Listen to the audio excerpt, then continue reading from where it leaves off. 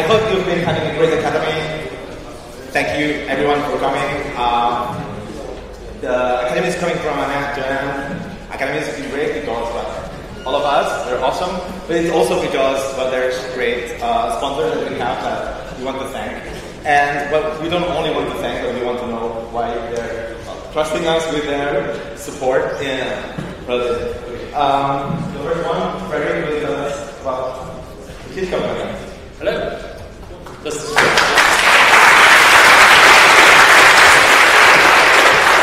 didn't do anything yet. Yeah, so probably most of you have heard about. But you want your slide? Yeah, that would be Slide. No. Almost.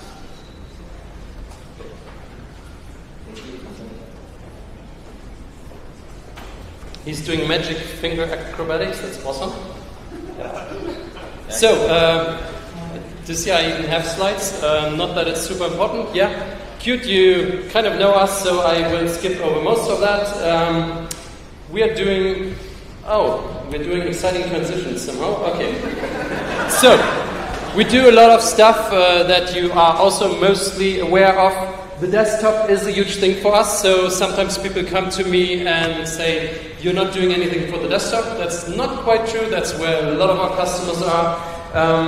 But we do have a lot of exciting things happening. There's industry automation, which is why we had all these interesting protocols, and there is all this 3D stuff. You actually heard automotive a bunch of times at Academy now. If you think that's exciting, working with automotive, getting software on there, that's free software.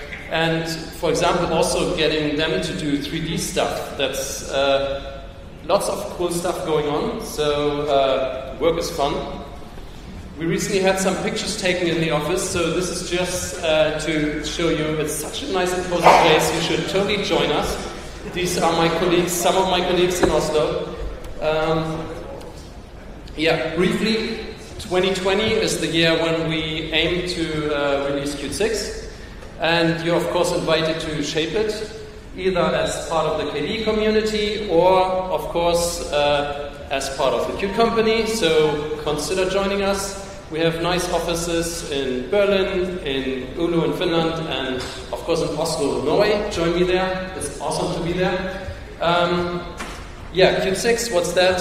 We're not gonna break things. Some of you remember Qt 3 to 4. That was not fun. We see that. So Qt 6 will be more like Qt 4 to 5. We don't want to do breakages where we don't feel they're really necessary. We do want to clean up the graphics stack to better integrate the 2D scene graph of Qt Quick with Qt 3D, for example. None of this is, of course, decided. C++ 17 will be the base.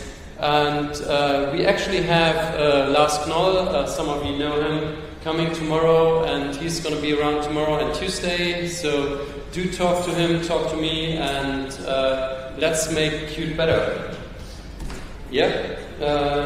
More pictures, because they're cool. These are lovely people. I recommend joining us. Do come to Oslo. It's the place to be. And with the current climate situation, I was swimming since May all the time. It's awesome there. So that's it. Thank you.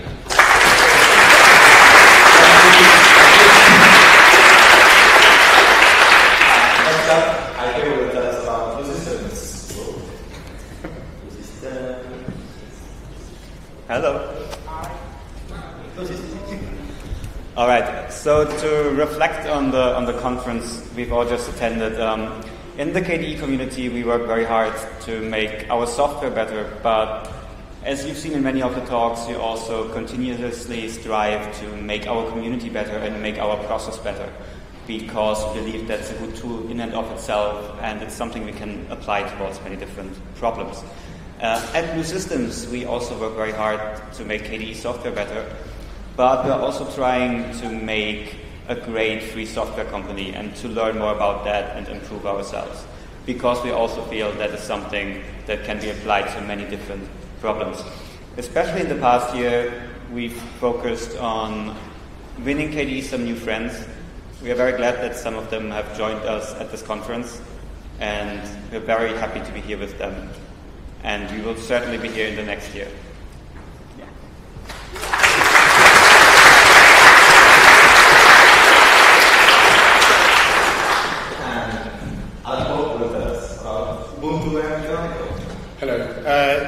you may have heard of Ubuntu before. And while we may have chosen another desktop as our default, there's still a wide and diverse range of users who consume your software via Ubuntu. So thank you so much for providing that software for us. I found it interesting listening to Nate's talk just now, and apologies if any of you follow me on Twitter or Mastodon. I just brain dumped the entire talk straight onto there, so sharing it with the wider world. Step 4 is something I think we can help with, getting your software out there to more users. That's our job. We want to present your software, your excellent KDE software, to many more users. So I will be here for the next couple of days, and I would love to talk to you about how we can get wider users of your software. Thank you.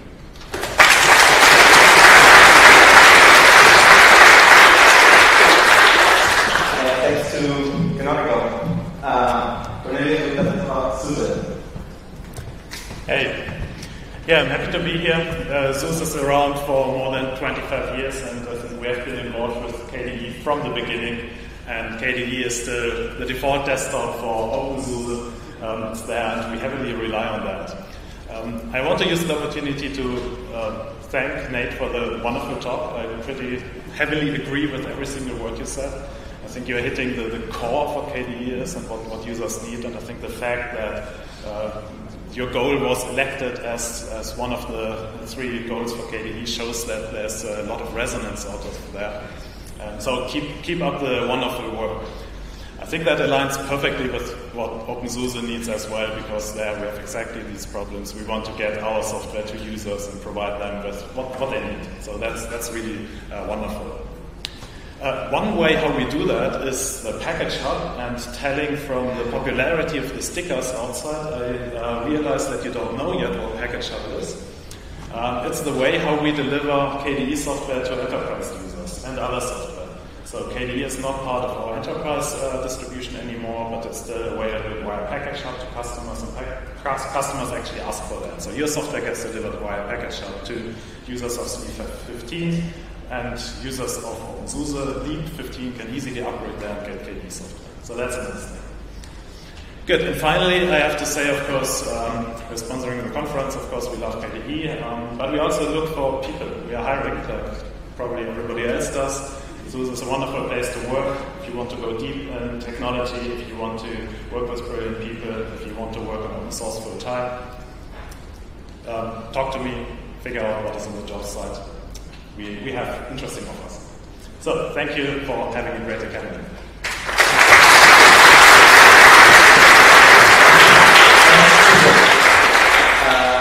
Next up, Nicole will tell us about Purism.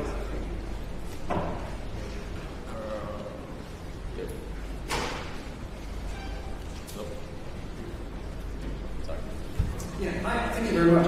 I want just to briefly explain what we at Purism do and how it probably relates to KDE. So, what we think is that freedom is the absolute key. So, we share a common belief within the company, and I think we also share this with all of you, that freedom is absolutely essential, and especially we believe that free software is the best key to protect our all digital rights and also our digital freedom. And this aligns very well with the community goal of 2017 that you have set yourself, which is really great. Purism as a company started out in 2014 to create and market ethical computing devices and products that protect the user's privacy, security, and digital freedom. And the first products that we created were laptops, 13-inch and 15-inch, which feature specific features that shall provide these or shall protect these rights and freedoms. First of all, there are hardware kill switches embedded in the product, which by hardware sever things like the radios and also camera and microphone from the system so that no one can spy on you using these devices. Nowadays, we also ship by default with Core Boot, which is free software BIOS replacement for those who don't know, which also disables and mostly mutes the Intel management engine, which can also be used for spying on the users. And soon we will also include heads in our products, which is a way it means to protect the boot process of the laptops. And Last but not least, we feature PureOS, which is a Linux distribution that we developed together with open source and free software communities, which is Free Software Foundation endorsed, which also features KDE and Plasma.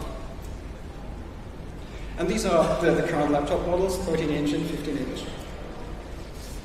Our current very ambitious project is the Dingon 5, which is a mobile communication device which follows the same goals that we follow for the Linux distribution, the PureOS, and also with the laptops.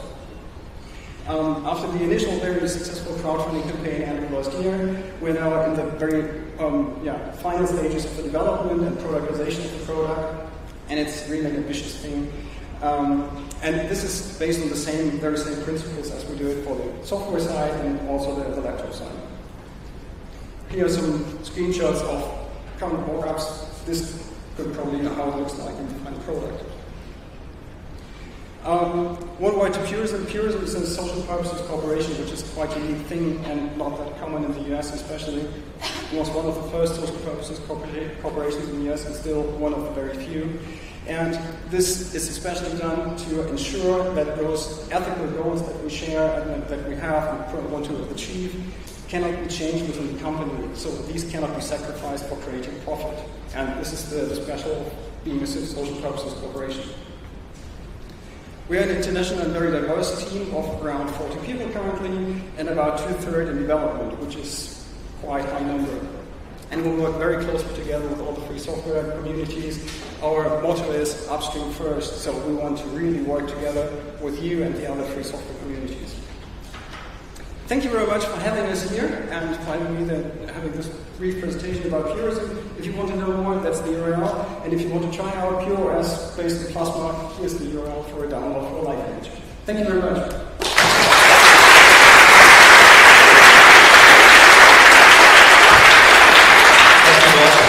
Thank you, students, for being here.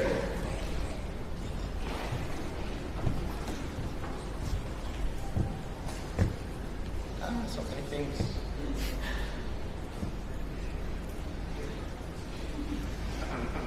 I got lost in my own computer. Right. Next up, Kevin will tell us about KDAP. Hello.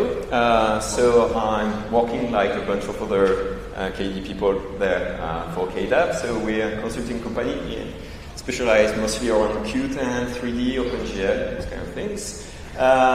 We obviously recruited for a long time with from the KDE community, lots of the old-timers or dinosaurs, as I hear from time to time, are working there.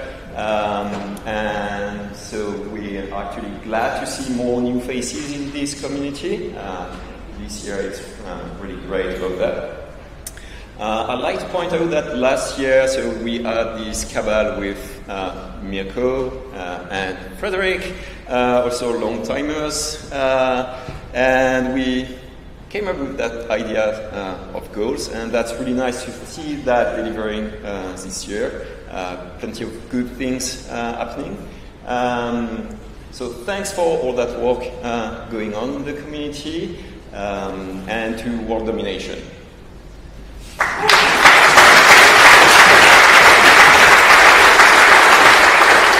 Thank you, Kevin, and thanks, KDAP. Next up, Mirko will tell us about the Open Invention Network. So yeah, as every year, this is kind of the oddball of the sponsors. So who here is really excited about patents and open source? All right. Anybody about license compliance and open source? Copyright trolling? All this stuff. Somebody has to do it, right? And this is what the Open Invention Network does. It's a collaborative patent pool that through cross-licensing prevents patent litigation and ideally copyright trolling in the open source space. So naturally, we actually don't have a revenue model. We are spending industry money to protect the industry from patent litigation. That's why we are, with a small amount, sponsoring this event. There's something very concrete that the KDE community can do. The Open Invention Network, on a regular basis, every 18 to 20 months, updates its coverage. And KDE technologies are covered by Open Invention Network, by the cross-license, but in older versions. And since we're now just beginning with a new cycle of collecting updates, I would very much encourage maybe somebody who works in releases in the KDE community to help me identify the key technologies that we should update or freshly include in our system definition. By coincidence, I am responsible for the system definition, so you know who to talk to. I'm one of the KDE dinosaurs. In this role, I gave a presentation last year on what a community needs to have, drive and grow. And as Kevin has mentioned, this kind of triggered the idea of goals, which is great. It's great to see the results from that. And two things stand out, right? We need to be productive, the community needs to have drive, and we need to be ambitious. So everything I've heard in Nate's presentation, this is kind of what we need, right? We need goals that can be achievable, but only if you work really hard. So good luck with that. Keep going. You're doing well. And I hope to see you all next year. Thanks for this great conference and to the team that prepared it.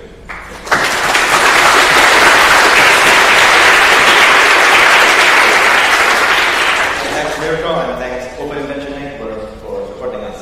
Next up, I will take you with us about CodeThink. Hello. Most of you probably do not know CodeThink. Let me go very, very quickly about it and why we are here. Oops. This one? Oh, sorry. Just. All right. Yep. Should I start anyway? Or micro first? Were they very important? Fine. Okay, so one of the awesome things that you guys know, that I know, and hopefully big corporations are starting to know in several industries is that with knowledge you can achieve almost everything. And one of the good things that we have is that we know a lot about the technologies because we basically create them. So by working upstream, a small company like us, we are about close to 100 people, mostly based in UK, in Manchester. We can go to big corporations, mostly in the embedded world and industrial world, in automotive. We can go there and really do what they cannot do, or what they cannot do with an affordable price, because our processes are better. We know the technology and we know how to solve the issues, right? We are very focused on the lower level of the stacks. And that, just pass it. And that allows us to do things that many other companies just simply cannot do.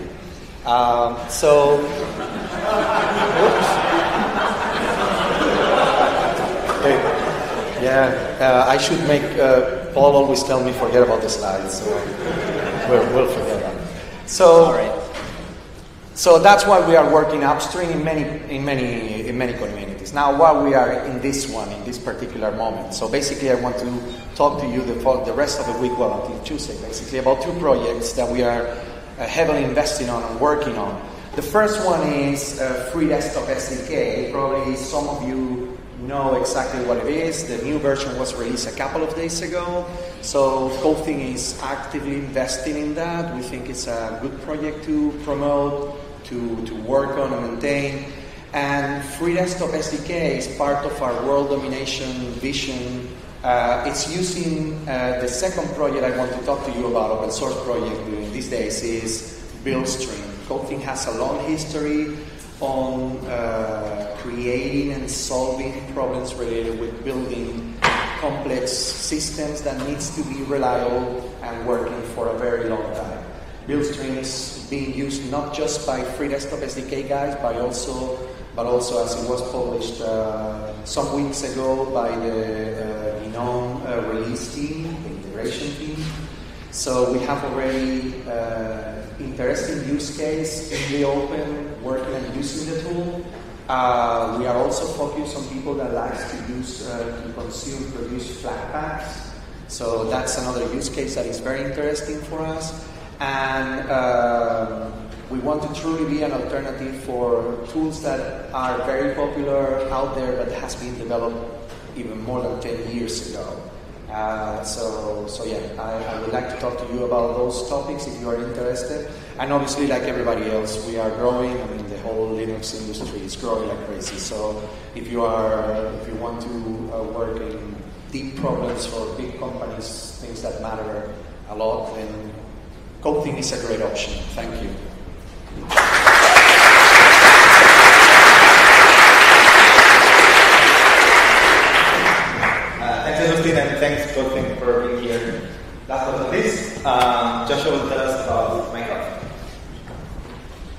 Voice is coming to every device, every platform, and every household globally.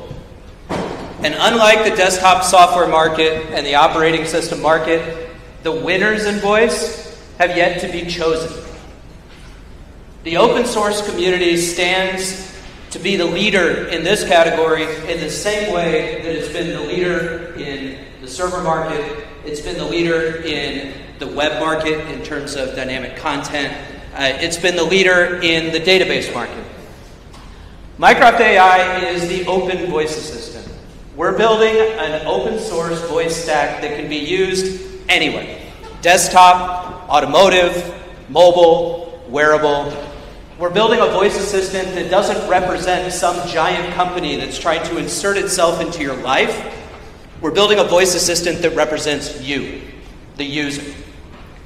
We're building a voice assistant that when the phone rings at 10 p.m., it'll let the call through because it's your brother calling to let you know the baby's here, not because it's a telemarketer that's paid the voice assistant company to get through your filters. We're hoping to have the KDE community engage with us to build this future, a future where voice belongs to the open community.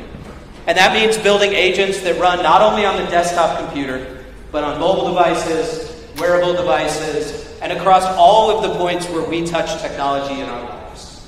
So if you're interested in making sure that there's an open future for voice, that Amazon, Google, Baidu, Tencent, and Alibaba don't dominate this market the way they've dominated every other market in technology over the last 10 years, please come and volunteer with our community. Help Atya to build a voice assistant stack for the KDE desktop. And in the future, as we extend the technology to more devices, more automobiles, more wearables, and more mobile devices, be a part of our community and help us to build an open future.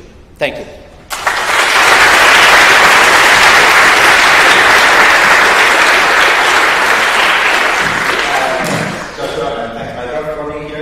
Also thanks to ByteSource, Linbook, and Pine64 for sponsoring Akademy. They couldn't give us a talk now,